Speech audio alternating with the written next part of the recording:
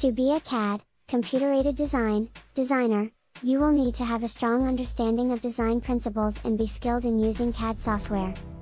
Here are some steps you can follow to become a CAD designer. Start by learning about design principles, such as composition, balance, proportion, and color theory.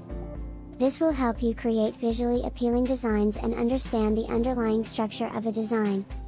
Learn about different types of CAD software, such as AutoCAD, SolidWorks, and Fusion 360.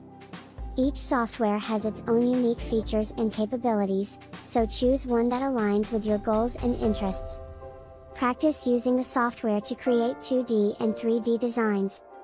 There are many online tutorials and resources available to help you get started with CAD software. Consider taking a course or earning a certification in CAD design. This can help you learn more about the software and develop your skills further.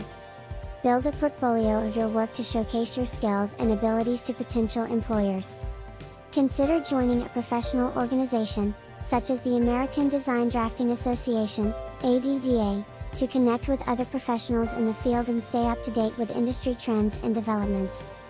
Keep learning and staying current with new software and design trends to continue to improve your skills and stay competitive in the job market.